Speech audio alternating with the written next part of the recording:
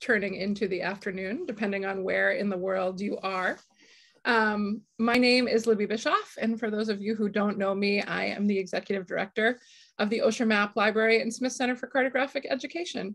And today we are so pleased to be able to welcome our own Dr. Matthew Edney for a presentation entitled, "What the Bleep Are Maps?" Trying to write the history of cartography. And I will introduce Matthew to you all in just a few minutes. This map lunch series is a little bit more intimate than our Zoom webinar programming. And so it's a bit of it's a large crowd, but it's still a bit of a smaller crowd than on our evening programs. And that's intentional. It's really to feature works in progress, feature discussions about process from cartographers and artists, map historians, geographers, curators, and really anyone who's interested about geospatial issues writ large. And so before we begin, not that we need it nearly 2 years into the pandemic, but just a couple of Zoom housekeeping reminders. We are recording today's session for those who can't be with us this afternoon. And you'll want to mute your mics if they're not already for the duration of Matthew's presentation. And while he's presenting, you'll likely want to choose speaker view, which you can do by toggling the view button at the top of your screen. When we go into the Q&A, you're welcome to go into gallery view, which might be a bit more useful. I will look forward to moderating the Q&A at the end with Matthew. You are more than welcome to put your questions in the chat during the duration of the program. But we will have our Q&A for Matthew after his presentation. And we're very much looking forward to a robust conversation. Before I go ahead and introduce my dear colleague, I would like to share our land acknowledgement here at the Map Library. And so this afternoon, we offer a land acknowledgement for Machigan, the truest name, in Maliseet poet Miku Paul's words, of the now called city of Portland, Maine, where the Osher Map Library and Smith Center for Cartographic Education sits on the campus of the University of Southern Maine. We sit on land that was once water and once part of a water-based ecosystem, which for thousands of years before the French or the English set foot on the neck, provided for the indigenous peoples of the Dawnland, the Wabanaki, and those who were here from the beginning in kinship with the land and with the water. We acknowledge this truth this afternoon as we acknowledge the contemporary presence and sovereignty of the Abenaki, Penobscot, Passamaquoddy, Mi'kmaq, and Maliseet peoples, the Wabanaki Confederacy, and as we acknowledge the devastation of settler colonialism past and present. We acknowledge, and we invite you to do the same this afternoon if you wish, that a land acknowledgement, no matter how sincerely offered, is only a beginning to our collective work. And so with that, thank you. It's my pleasure to introduce our presenter this afternoon, Dr. Matthew Edney, Professor of Geography here at the University of Southern Maine, where he teaches a great variety of courses in map history. He is also the Osher Chair in the History of Cartography, and very helpfully for all of us sitting in this building, the Faculty Scholar in Residence at the Osher Map Library and Smith Center. He is also, as many of you on the call know, the director of the History of Cartography project at the University of Wisconsin, where he and his team are currently hard at work on volume 5, which will be on cartography in the 19th century. As a 19th century historian, that is the one that I am most awaiting. Listing Matthew's many accolades would take me the duration of this lunch. So I will just share that he has recently been named this year's Distinguished Fellow by the Society for the History of Discoveries, which was quite an honor, and that his most recent book is Cartography, The Ideal and Its History, published by the University of Chicago Press in 2019.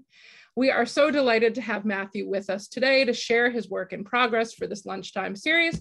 And without further ado, Matthew, I'm going to turn it right over to you. Thank you, Libby. And thank you everybody for joining. We're up to 56 people. That's quite good. I saw some really good friends in the list of participants and some complete strangers, so welcome.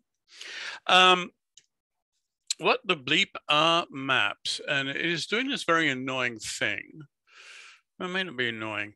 people are waiting to be admitted, and it gets in the way of forwarding screens. Anyway, so as Libby said, we are part of the Ocean Map Library and the Smith Center for Cartographic Education at the University of Southern Maine. We do all sorts of fun stuff. You hear, you know about us. I'm not going to go on about this. I will just also note, Libby said, I direct the History of Cartography project for my sins. Here's the Full Array, Volume 4, 2019, European Enlightenment. I edited with the wonderful Mary Pedley, who I believe is present today. And we are now working on our last volume, Volume 5, Cartography in the 19th Century, edited by Roger Kane. And I just want to add, given it's this time of year, that if you wish to see Volume 5 come out promptly, please give. We need more money. We're getting into the utterly unsexy parts of volume preparation that funders don't really necessarily like. And so we are very much interested in private donations. Just go to geography.wis.edu/hiscart and follow the links if you wish to give us $25, $25,000, anything in between, I don't care. Thank you. And I will say that if you don't know, the History of Cartography project is slowly going online. 4 volumes, 1, 2, 3, and 6 are online at the University of Chicago Press, and 4 and 5 will go online within 3 years of print publications. So 2023 for Volume 4, and whenever Volume 5 gets done. I'm not going to give a date because I've been called out on that too many times. So, what the bleep are maps? This is really a statement, sort of a indication of how this current project came about, how it's going, where I'm going. I'm not going to get too much into the precise details. If I did that, there are hundreds of thousands of words I've written on this thing, much of which I've already farmed out into various places. So I don't want to get caught up in the minutia, but feel free to ask questions at the end if you have any precise concerns. I just want to give you a broad idea of where this project has taken me over the last 10 years or so. So how the project came about? Well, you know, the ultimate origin of the project was in June 2011, when I went to the wedding of my nephew Piers and his wife Emma, which took place in June 2011, and which meant I had to go to Europe a full month before I would have gone to the Moscow conference, the International Conference on History of Cartography. And so I therefore took the opportunity to go to a conference called The Language of Maps, organized by Nick Milley of Oxford and Keith Lilly of Queen's University, Belfast. And it was held in this beautiful space, the Convocation House within the Bodleian Library. It was the first originally built in the early 17th century to house a whole new stack of books on the east end of the building. Got refurbished in the 18th century with this wonderful ceiling, seats that are literally to die for. You better take cushions if you're going to sit there at any length of time. Very, very painful seating. But anyway, and this conference was the culmination of a long period of study by Nick and Keith in their linguistic geographies project, which is now all online. That was really investigating the Gough map, circa 1400 map of Britain on vellum that Richard Gough had collected. Well, he acquired it from another collector and gave it to the Bodleian in the early 19th century. And they're trying to figure out from the evidence of the place names of the toponymy, something about the history of this map. And as part of this project, they had a number of advisors, Paul Harvey, who does a lot of medieval maps, Peter Barber, who's just sort of genius of map history in Britain. And then the third sort of advisor, and therefore their third keynote speaker, was a man called Jeremy Smith, who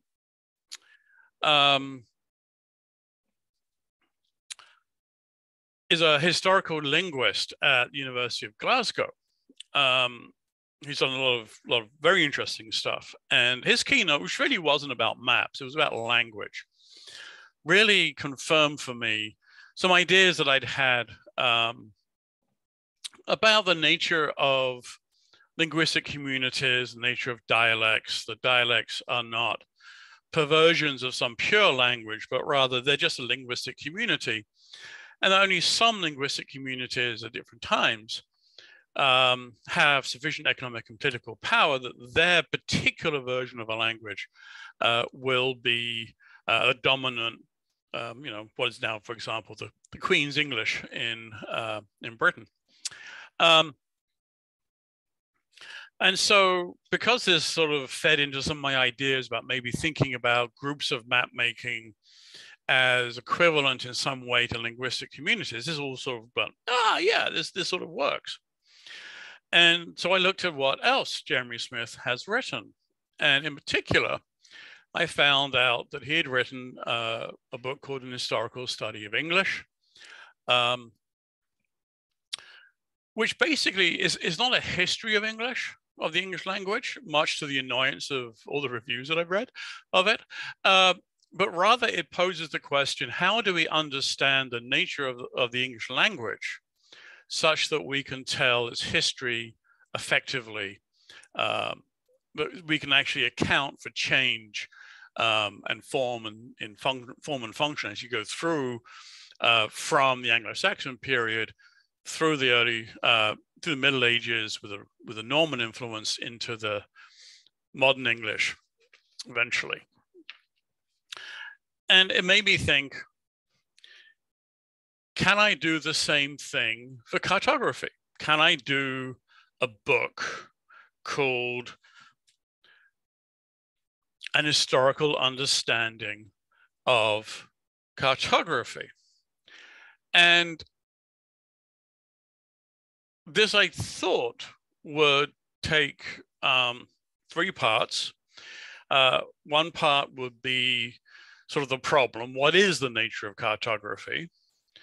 And then this would allow me to talk about the effects of the problem, how history of cartography has been told in line with the assumed nature of cartography.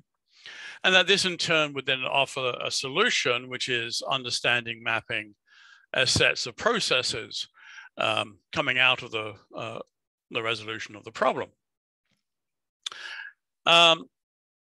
In the end, however, I have to say, if you don't know my work, I have a habit of using my writing as a way to think through concepts and develop ideas. And so as I write and as I work, the writing projects tend to get bigger and bigger and bigger and bigger and bigger. And they become more and more and more unwieldy. And so in the end, I decided, let's just focus first on what is the nature of cartography. And this is an especially important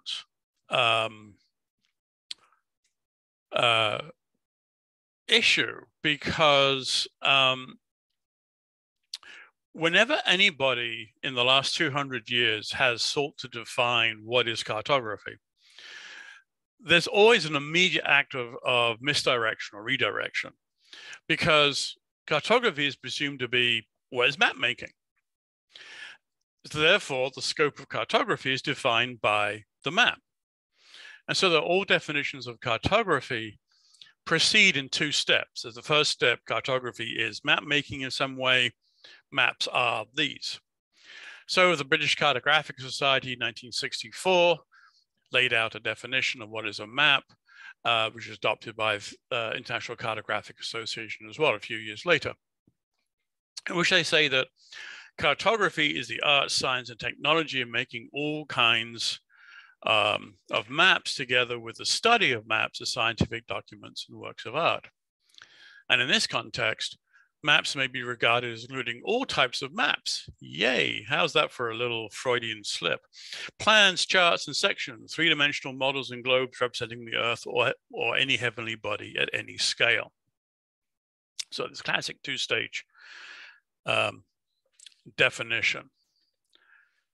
My goal in the first book, yeah, this is a very annoying thing. For some reason, my slides are advancing twice whenever I hit once. So my goal was to try and break this pattern and to treat cartography as an historical phenomenon. After all, the word itself was only coined in 1808 by a Danish political emigre in Paris, Conrad Mountbrun, who had a very, very particular concept for the word. How the word then gets adopted shows that people had different concepts of what was meant by this new term, this neologism, cartography. And eventually it forced me to break out of very long established intellectual habits, which is a very hard thing to do. And every time I look back on this, I keep thinking, my God, how stupid was I not to have seen this earlier? It's just really digging through a great deal of intellectual baggage to get out of the intellectual rut. It's just very hard to do. So eventually I realized that cartography is actually, it's not a thing, it's not a process, not an endeavor, but it's a web of idealizations, cultural beliefs that has actually nothing valid to say about how people go about producing, circulating, and consuming maps. And academics and map historians and professionals have spent a great deal of their time in the last 200 years trying to live up to the ideal, trying to make cartography real. But at the same time, they've been going about doing mapping in the old kinds of ways. And so what I realized is that cartography, this web of belief, comprises about 10 preconceptions, each sustaining a host of convictions that might be valid and often are valid, but only for specific kinds of mapping, modes of mapping in very particular contexts. And when you look at the entirety of cartography, as cartography is presumed to be this broad universal endeavor, it just doesn't match at all what people actually do in producing, circulating, and consuming maps. And one key conviction of the ideal coming out of these preconceptions is that there is only ever just one category of things called maps. If cartography is going to be a universal endeavor of map making, then map is itself a universal singular concept. So there we go. We have then my idea for an historical understanding of cartography. Cartography itself is a problem. And so the overall project became retitled in my head, An Historical Understanding of Mapping. The first part, the problem, what is the nature of cartography, became the book that Libby mentioned in 2019. And then the second book is very much now, it sort of began as the history of map history. How has history of cartography been written in line with the assumed nature of cartography? That's where I began the second book. So trying to write the history of map histories is not easy. But it appealed to me because it's summarizing work I've been doing for a long time. Mostly originally in the context of the legacies of my two mentors, Brian Harley and my graduate advisor, David Woodward. Both of these gentlemen pursued different kinds of work that really does actually challenge the apparent unity of the history of cartography that they themselves were preaching. It's a wonderful paradox. And it goes into a very long, detailed argument as to why this was the case. So on the one hand, Harley was interested in the substance of particular kinds of early maps, like these details from the Burdett survey of Cheshire, 1777. Harley is what we could call a substantive map historian, somebody interested in reconstructing past landscapes and social relations that are grounded in the landscape. And these guys would produce, among other things, analytical maps showing, in this case, by Harley and his student Paul Laxton, a map of the distribution of watermills and windmills on the Burdett map to get a sense of the growth of industrialization, the growth of rural industry as a prelude to the coal-based later industrialization we think of. Very, very crucial kind of study for historical geographers like Harley. On the other hand, David Woodward was interested in how mapping practices affect the look of maps, the physical form, the graphic structure, the graphic image. I was especially interested in the relationship of early map printing techniques and how you letter maps between woodcut, copper engraving, and so on. So his master's thesis was on woodblock cutting and lettering. His PhD, published in 1977, focused on this process called serography, or wax engraving, in which, well, the technique is irrelevant at this point, but it allows for a very heavy, a very dense, typographically dense map. And it establishes an aesthetic that's fairly unique to the USA, where this technique was used. It really wasn't used in Europe. And it gives an aesthetic that perpetuates right up into the 20th century, even to this day. If you know your National Geographic maps, they stem from this process in terms of this aesthetic. So a completely different kind of map history that's concerned with the practices of map making. How do map makers work to create a particular kind of look, a final product? And this is very much a professional map history, what we can call an internal map history, various reasons. And both of these kinds of work were in addition to the dominant kind of map history, the kind of map history that most map historical work is concerned with, which I'm calling traditional map history. And this is the history of geographical mapping, marine mapping as a surrogate for the rise of European empire, for the rise of nations, and in fact, of all Western civilization.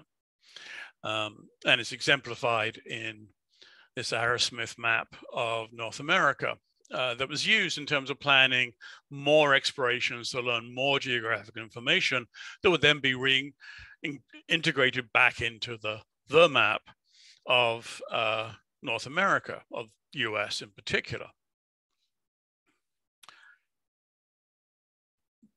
After 1980, Harley and Woodward championed, and especially Harley, championed a new kind of what we can call sociocultural map history, from the perspective that maps are cultural texts and social instruments. And so the poster child of this new approach is the reinterpretation of this map, the Hereford Mappa Mundi from the 13th century.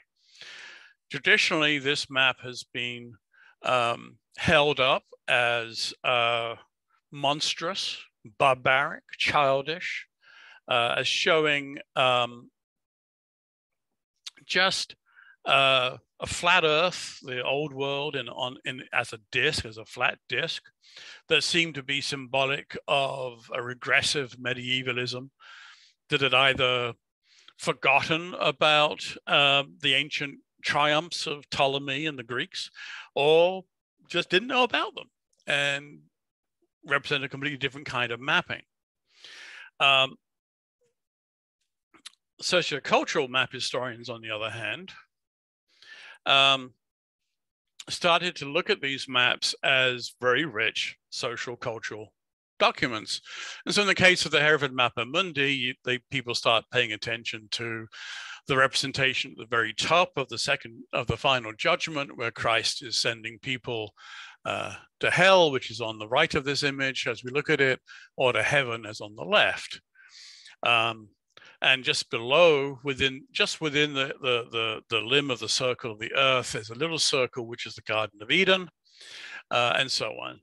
You've got biblical information. Here's the Tower of Babel, as it was before God leveled it. And also you have information coming out of Roman Greek secular sources. Around the right-hand limb is the images of the so-called monstrous races. Here are a couple of headless figures, and so on. So, so this second book, under this sort of sense of how people have studied maps, how people have studied the history of maps, with what kind of theories, became a new book called Maps History Theory. It's got several parts talking about, early modern intersections of maps and history, then traditional, internal, substantive, and sociocultural map histories, leading up to a final statement about processual map history, which would point to the putative third book of this series, which I was thinking of as Mapping as Process. Makes sense, I think. Except there's still a big problem. Sociocultural map historians just could not define map in a succinct and logical way. And in large part, it's because they still end up referring to the idealized formal map of the ideal of cartography. So, for example, academic cartographers and practitioners have continued to hold, in the face of the sociocultural work, that maps are, my favorite phrase, depleted homologues of the Earth's surface. Whereas socioculturally minded scholars like Hardy and Woodward have argued instead that maps are graphic representations that facilitate a spatial understanding of things, concepts, conditions, processes, or events in the human world. I just have to say that even though this last quotation is frequently reiterated, you go to an interdisciplinary symposium, and at some point, discussion is going to just run to a halt. It's going to grind to a halt. And somebody's going to say, so what is a map anyway? I mean, it happens every single conversation. We still have no clear concept. Sociocultural map studies has not helped us define what the map is. So over time, I started thinking about quite different concepts of different kinds of map histories, different kind of map studies, which led to a quite different kind of title for the second book. Now it's going to be called, in a very clunky title, Understanding Maps and Map History, Concepts and Practices of a Disjointed Field. Fine. But there's still problems. First problem, sociocultural map historians continue to define their subject matter around the same kinds of maps that map historians have always studied. It's a very fundamental problem I've struggled with for years. How do you define a culturally, critically valid kind of map study if you're still structuring that study around older, outdated kinds of map history.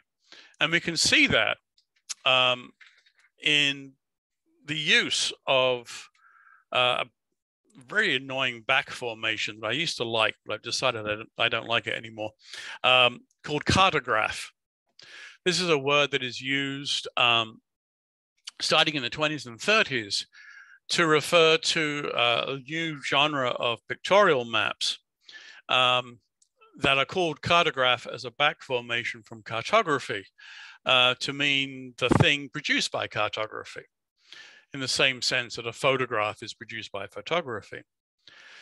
And it was consciously adopted as a way to distinguish these fun maps that are consciously playing with the conventions of modern mapping, normative mapping, and turning them into something fun and different and not really maps. They're maps, but not real maps.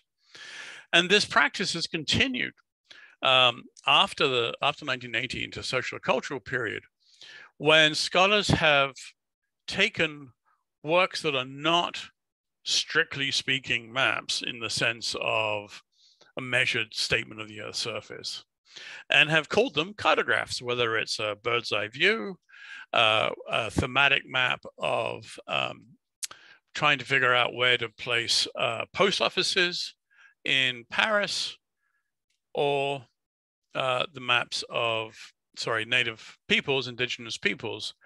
All of these have been called cartographs in the recent literature, all of which are saying, well, these are maps, but they're not real maps. There's something different. There's, so we've got this little tension here. We want maps still to be real in that sort of kind of factual, depleted homologue kind of way. Why is this taking all this time? So the second key problem is that everybody still wants to define a single definition for map. And it's sort of like the nominal fallacy, the idea that if you know the name of something, you know what that thing is and all its history and nature and stuff. For us, it's more the question of maps are, if we can just bracket this thing lexicographically, we'll know it. We can then study it and pursue our work.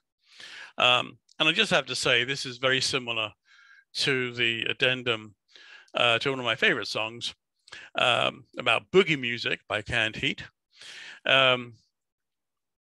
Presenting this song to the world, we must then explain it, justify our position by formulating a definition of boogie music and setting forth its main principles in such a way that all may understand instantly that their souls, their lives, and every relation with every other human being in every circumstance depends on boogie music and the right comprehension and right application thereof. If only we can define the map properly and coherently, we'll be set. We can figure it all out from there. That's sort of underlying this whole recent work in map history. A third problem that some academic cartographers have noticed is that those brief lexicographical definitions are all inadequate. They're a very succinct statement of what people want maps to be. They want the ideal to actually exist. In the 1990s, a few scholars adopted a body of thought from linguists called prototype theory. In the linguistic concept, a prototype is a category that is not hard and fast. Membership is defined by conceptual proximity to a prototype. And if things fall close enough to that prototype, then they're part of that category. And if they lie beyond the threshold, then they're not part of that category. And so the scholars were trying to figure out, can we use this to define map in a more nuanced manner? Now, for linguists, the key issue was both how do you define the prototype and how do you define the boundary conditions. So consider the thing called a chair. this is definitely a chair. I think everybody listening will agree with me on that. Here's a man sitting on a rock. You sit on a chair, he's sitting on a rock. Is this rock a chair? I think everybody would say, no, it's not. It has some aspects, it's a seat, but it's not man-made, it's not lifted off the ground, and so on. It doesn't have the attributes that we would like of chairness, of the prototype chair. Would a milking stool, three-legged milking stool, be considered a chair? And here I completely guess, but I would think that some people out there listening would say, yes, it is a chair. And other people might say, no, it's not. And that becomes the point of interest to linguists. Why would some people put a stool in the chair category?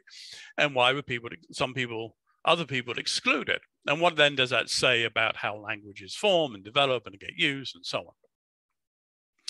So with that, with that in mind, we have these attempts in the 90s to use prototype theory to try to make a more nuanced definition of map. A map as a broad category. It doesn't have to be a hard and fast thing, but a broad category of things that somehow relate to a prototype and that have a threshold beyond which you don't have maps. What's interesting, and I'm showing Anna McEachran's concept of this redone as a field of two axes, one of scale, one of abstraction. But nonetheless, all maps fall within this field. What maps, individual maps, people would define as a prototype would vary based on the experience of the people. A student at school might say that the prototypical map would be a world political map, the kind of maps they see on classroom walls. Whereas an officer in the army would likely say the prototype map is a topographical terrain map, the kind of map that they use daily in their business of trying to move troops and tanks and so on across landscapes. But for McEachran, nonetheless, all of these kinds of maps fall close to the center of these axes in this conceptual field.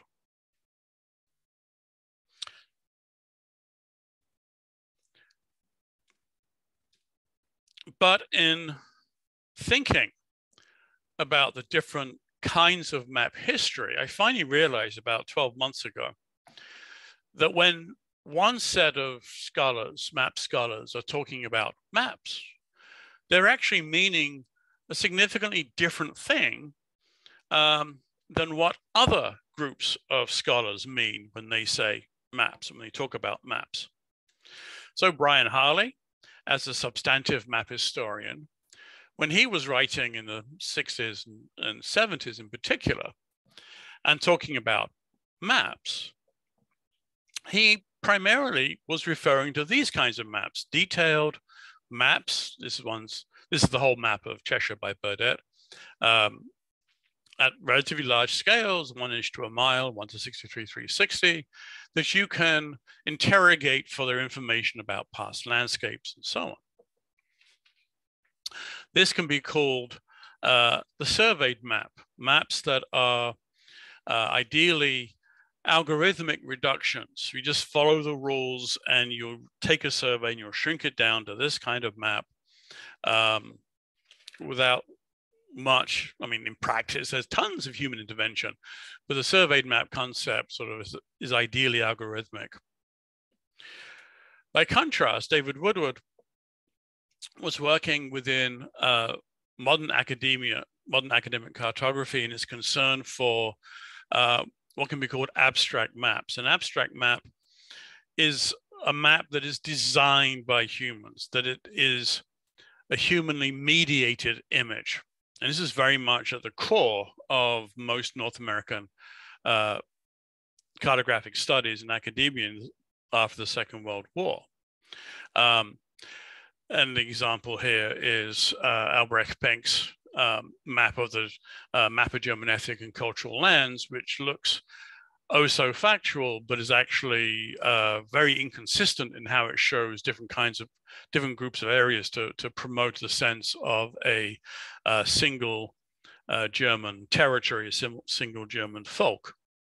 And I should say this is often treated as being a Nazi kind of map, but Penk's work was actually repudiated by the Nazis because it didn't support ultimately didn't support their ideologies. And then traditional map historians have always been interested in these kinds of maps, showing the growth of geographical knowledge over time. We can call this kind of map the synoptic map. A map is a world or regional map that summarizes a society's accumulated geographical knowledge. It's like a snapshot of where a society has gotten to in its knowledge of the world. And by arraying these kinds of maps in sequence, you can see the growth of geographical knowledge, the growth of nations, the growth of empires, the growth of civilization. All this is to say, there is no Platonic form or ideal of the map. Scholars do not study maps according to their nature. This is the realization that kicked me out of yet another intellectual rut. Rather, the nature of maps is defined by how scholars study them. This is a complete inversion of so much of what we do as map scholars. As I said, this has been very, very slow to gel. It's only been in the last 12 months, in many respects, only in the last 6 months, that this has actually come together in a way that I'm actually comfortable with now and happy with. So now, I have yet another new title. Maybe I'm hoping it's the final title for the book. When it's finally done, it's going to be called The Map, Concepts and Histories. Yay. So the idea is that, is that right? Yeah.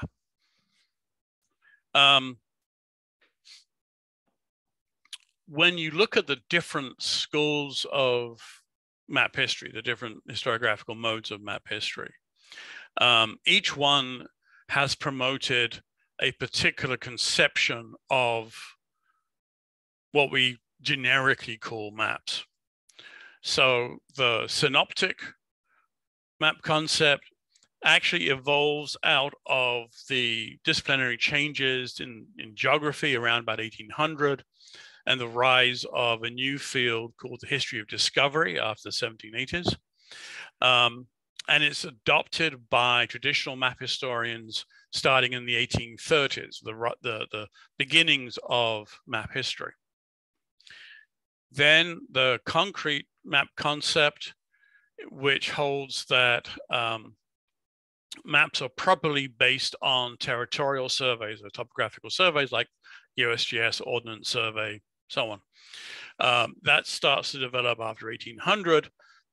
It becomes the core of academic cartography as that field starts to develop after 1870, 1880, and using an internal map history as a way to educate students about the nature of map and map making. By the 1880s, this idea of a concrete map had actually also come to include even world maps as being properly based on surveyed information, as opposed to, here we go, surveyed map, which is really the surveyed maps are maps of the Earth based on plane geometry. Yes, a bit more complex than that. But we're talking about all the different kinds of detailed kinds of mapping. Mapping of property, mapping of place, engineering mapping, urban mapping, territorial mapping, all of which have not been studied by other kinds of map historians. They're not studied by academic cartographers, although the territorials are, certainly not by traditional map historians. Notice that Cartographical sort of breaks the boundaries of the prototypes of the categories in both surveyed and synoptic Cartographical mapping, regional mapping is very much sort of on the threshold of both synoptic and surveyed kinds of maps. And then finally, you have the abstract map concept that starts to develop within academic cartography after 1900, especially in the work of people like Max Eckert. And it becomes, thanks to Arthur Robinson, the core of academic cartography after 1945, and a new kind of internal map history that Robinson and his students and others pursue, in which abstract maps are actively created by people to have a message. Very important point. And eventually you can put them all together and they all make some sort of sense. But there's still, even together, this represents in a way all the different kinds of maps studied by map historians and map scholars through 19th, much of the 20th century, and how these different kinds of map overlap in various ways. This is where half the book is trying to elucidate these overlaps and trying to understand the significance of them. But you'll notice that there's no space in this diagram for geodetic mapping of the size and shape of the Earth, and nothing for celestial mapping. In fact, there's a great article in 1970 by the Austrian cartographer Erich Arnberger, where he's basically talking about what is cartography. And the very first thing he does is says, well, we're going to cut out the survey stuff. Oh yeah, and ignore all the celestial mapping. That's just irrelevant to what we're interested in. Clearly consciously bracketing the map to be a certain kind of work. Which brings me to my last section, the complexities of the post-World War II era, which is where I am now. I'm having a great deal of fun in this whole process, I can assure you. The kicker has been that as we move forward in the 20th century, starting especially in the Depression, but really kicking into gear during World War II, there is a concern for what can be called directed communication. This ranges from, the U.S. federal government telling farmers in the 30s, hey guys, this is how you should plow your fields to cut down on soil erosion, all the way to kind of maps on the left, very overtly political propaganda, what you might, to use a Russian, call it agitprop, to talk about the very political nature of it.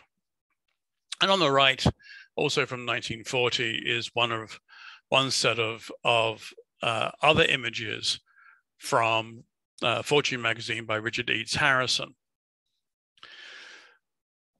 These kinds of this interest in directed communication covered everything from behavioral psychology to geography into sociology. After the war, it leads to the formation of communication studies allied to advertising, for example, heavily funded by advertising for that matter. Academic cartographers buy into this. This is where the communication models of academic cartography come from. Cartographers have a particular aspect to this whole process, which I won't get into. It's just fun. It's what I've been writing about most recently. But ultimately, what this kind of other kind of mapping gets very popular. Richard Eads Harrison's work in particular becomes very, very popular, and you end up with a sharp distinction being drawn between, in effect, two new map concepts that are actually defined in opposition to each other. None of those earlier map concepts were really defined in opposition, although abstract, concrete to some degree.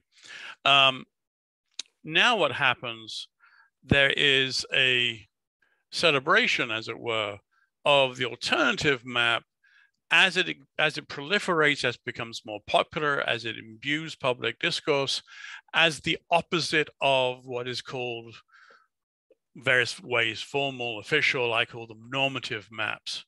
You've got the factual, this is what the world is kind of map, as opposed to the more fun, hey, let's show the world in a new way for new meanings, to communicate interesting positions. Buckminster Fuller's Dymaxion map, also from the September 1940 issue of Fortune magazine, versus a standard Rand-McNally kind of thing. So, and I'm just going to reiterate that these new map concepts are coming into play even at the same time as those older four map concepts are still existing and still pertinent to map historians and map scholars. This is not a simple process. For many academics, including people like Waldo Tobler, Dean of the Mathematical Analytical Cartographers, these kinds of alternative maps stand as authentic indications of individuals' quote mental maps. Mental maps is a concept popularized by behavioral psychologists after the war. And it's a very loose, indeterminate concept, and it embraces both personal, individual understandings of space and cultural understandings of space. They're quite different kinds of, to my mind, quite different things, but they get collapsed together. And so you end up with these kinds of maps, these quote anamorphic, without structure maps, as being symbolic of, emblematic of how people actually think about space.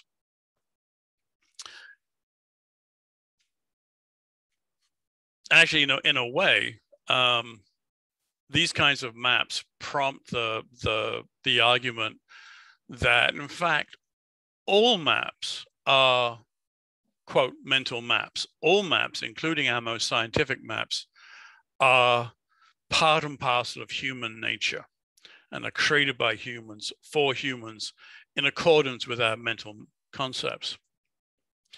So where I am right now, and this is going to be my last slide, where I am right now is trying to unpick these various concepts. So in a way, we've got normative versus alternative, two map concepts that get created in a rhetorical argument about the nature of maps, the nature of knowledge, the nature of how humans understand space, that lead to what I'm calling, for want of anything else, the anthropogenic map concept. The idea that all maps are human-made, anthropogenesis. All maps are flawed and cannot be mimetic by definition. There's a sense running through the post-war period of this sort of an aggrieved realization, a sense of betrayal, as one person puts it, that the normative map cannot be true, that even the best normative map has distortions, that what the map shows is not exact, it is not perfect. As a map maker, I find this a very silly idea as a map student, but you find it throughout the 40s, right up into the present. I'm actually, I just added a couple of quotes from recent publications just within the last year, in which people are complaining about, well, real maps are wrong. They mislead us, they betray us. And so in that kind of concept, there's this tension, almost a dialectic between normative and alternative map concepts, has issued forth this further concept that is what underpins sociocultural map history, the kind of map history that Woodward and Hardy championed, that I've championed, and that has been so productive and so prolific. The kicker for me, and this is really the last part of the book, is that the sociocultural map history is actually rooted in what is frankly the final culmination of the ideal of cartography. The ideal of cartography insists that there is one kind of map, and the anthropogenic map concept has finally created that. All things that could even be remotely called maps are maps within this concept. It is a completely broad, unwieldy, ahistorical, anyway, again, all sorts of things. It's also very much caught up with the what Martin Bruckner called the maps are bad syndrome, which takes the normative concept as being what cartography is and bends that out of shape for political reasons. So this is where I'm at, trying to understand how sociocultural map history, everything that we do, most everything we do since 1980, is itself flawed because it's relying upon a map concept that comes out from the 50s, 60s, 70s that we then have sought to justify based on our readings of Foucault or Latour or whoever. And it still binds us into the ideal of cartography as a singular universal endeavor. And hopefully we'll get away from that. So thank you. I'll shut up now and do questions. Thanks, Matthew. We'll run till about 1:10. Folks are more than welcome to drop off when they need to or want to during this longer lunch. Matthew, I'm going to start pulling some questions from the chat. Sure. And people are welcome to drop questions in. And while I do that, I'll ask a very simple question that I see right in front of me from David Weaver, asking if you yourself have ever made a map. Yes. I went to university convinced I was going to become a land surveyor. And so I went to a course which had like half of my electives could be land surveying. So I did all the land surveying for that.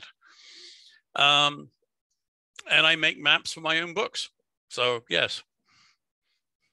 So Melissa Chavez would like to know, how are scholars today decolonizing the study of maps? What are some of the things that you're seeing that are related to this? I'm going to give you an answer that amazed the class I gave at Dartmouth a couple of months ago. Obviously there's all this work around counter mapping, which is to say giving mapping technologies into the hands of indigenous people so they can map their own territories, or conversely trying to map indigenous conceptions of space within modern mapping techniques. There's simply trying to preserve, resurrect indigenous ways of mapping. But the key thing for me is to decenter the map. And this is one of the issues around, well, what is map history? if you don't know how to define what a map is. For us, we've evolved a sense of map history around a thing that is the focal point. And we think about maps as things. We think of them as graphic, as objects. What we need to do is step back and think about the work that the map does in the communities that are making and consuming the maps. And when you do that, you start to realize that there not only are there different kind of mapping modes, but that the map itself doesn't have to be an object, that the bounds of a map, even of a print, the intellectual boundaries of a map aren't limited to the piece of paper it's on or screen it's on. And so by decentering the map in our studies, we can actually understand what work maps do. What work is productive in a post-colonial sense, what work is not productive in a post-colonial sense. So for me, the question is, focus more on mapping the processes of producing, circulating, consuming particular kinds of maps, rather than the map as some kind of universal thing we can all point to and say, oh, that's a map. But in reality, nah, I can't. Hope that helps. Matthew, I think I muted you when I was trying to unmute myself. Sorry. So you're going to have to unmute. That's okay. There you go. Another question from a map cataloging perspective that Lena brings to us is, do you have any thoughts on the role of all this, what you were talking about today, in map cataloging vocabularies used by library workers?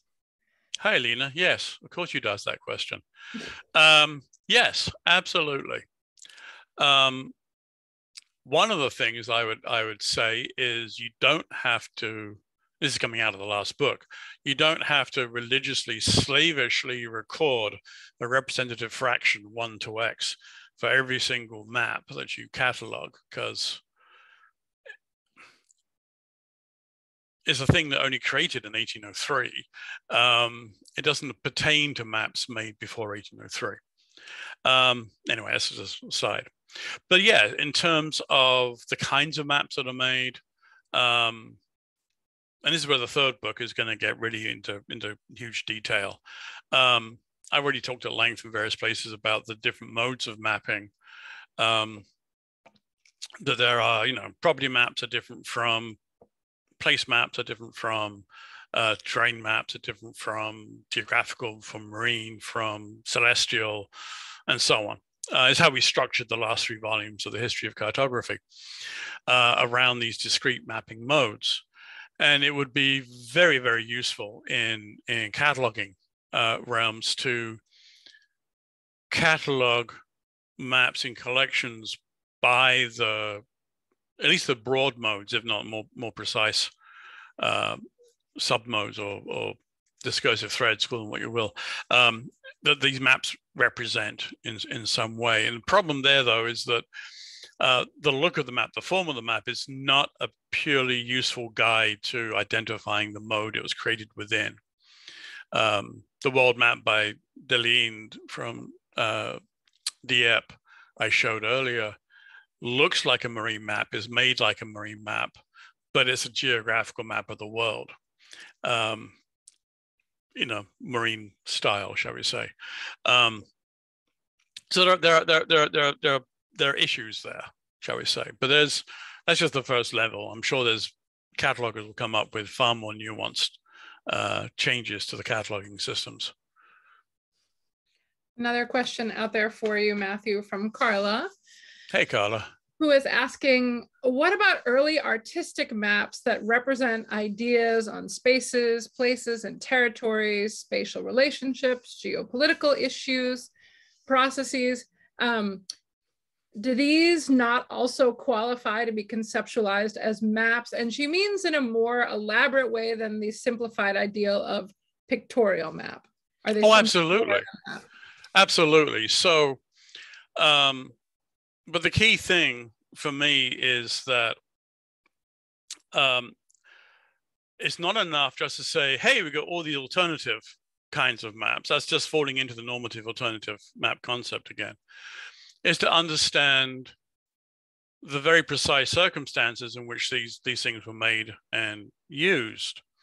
One thing I didn't talk here about, one of the things in Jeremy Smith's book, all the way back to the beginning, that for him was just a throwaway comment. It was just a statement that is so uncontroversial, he didn't have to justify it, or it was just standard linguistic consensus that just made me go, whoa, I gotta rethink this. And that was the statement that the users of a system, linguistic system,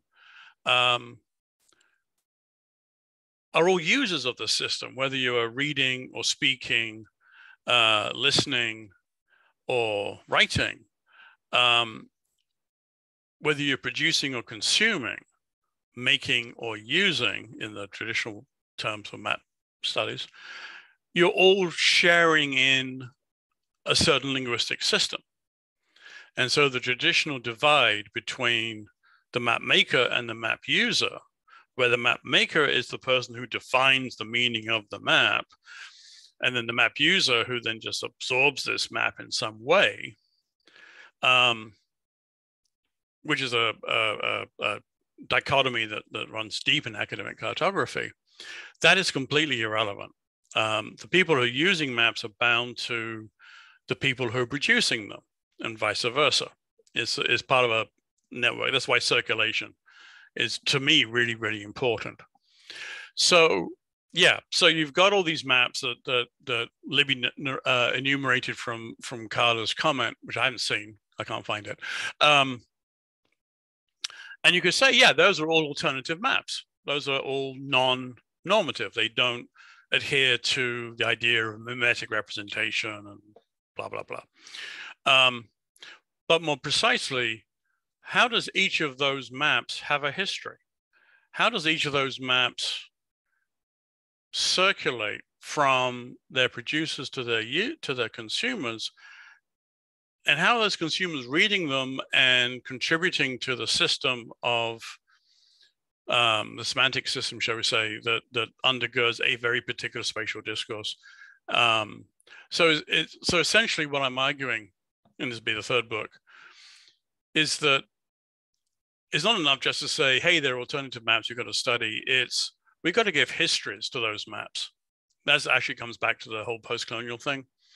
In this book, I use the example of Urban Royce, who 1938 reproduced an ancient Chinese map, unquote.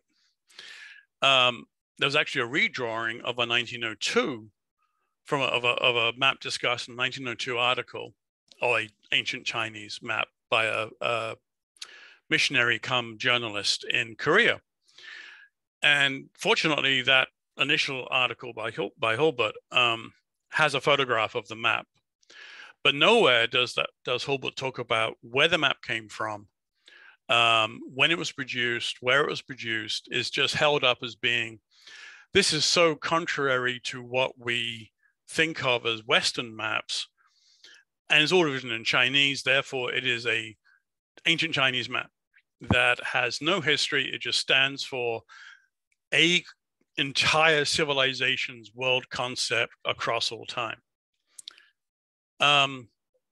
which you could then Royce could then compare with the rather similar Roman map which was dated, because Romans have a history, to about 150 CE, or 50 CE, sorry, Pomponius Mela. Anyway, so Royce's image has been reproduced by Henriksen, by Wood, by Thrower, a whole bunch of people at various times, calling it the Chinese map.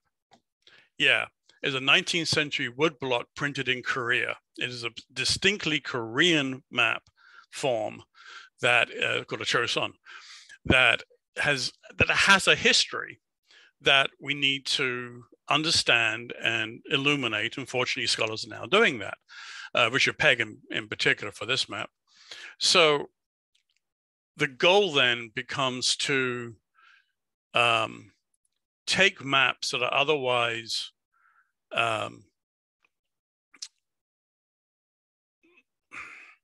assumed to be one thing because we have a map concept that we're fitting everything into or excluding stuff from, and instead trying to figure out okay, so how do these things actually work? How do they function? And to what end? In what contexts? At what times? So you end up with, okay, indigenous mapping. Indigenous mapping in one society is not the same over time. So what were pre-colonial indigenous maps? Can we reconstruct those in a even if they're just oral, maybe some marking of landscapes, all the way through, and kinds of indigenous mapping being produced through colonial contact into the present, as indigenous groups are trying to reclaim land, as trying to reclaim their presence in space.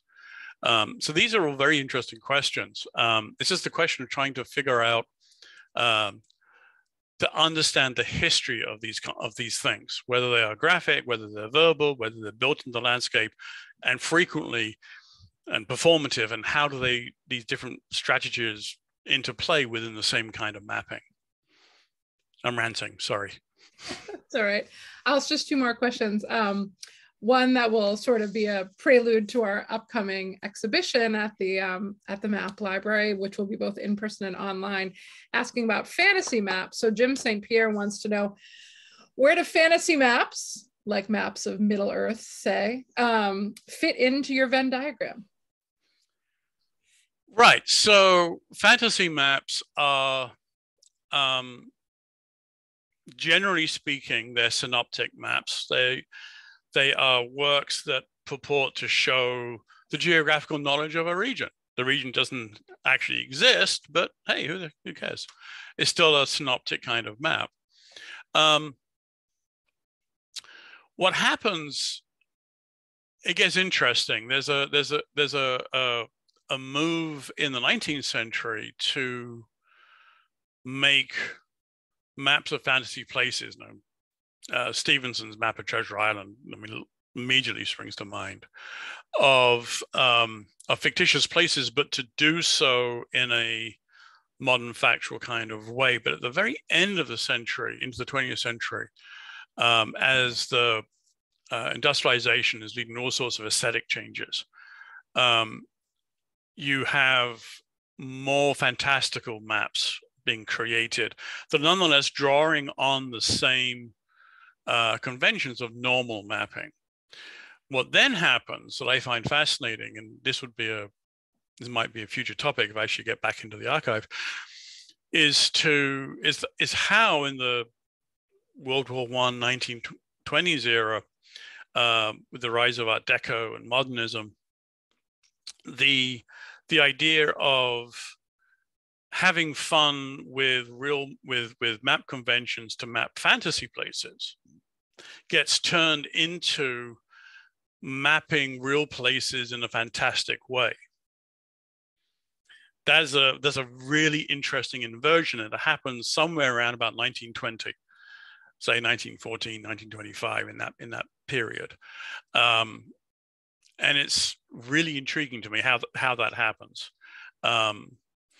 So I'm not saying, I should also back up, I'm not trying to say, here's a scheme that will fit how every kind of map ever made will be fitted into.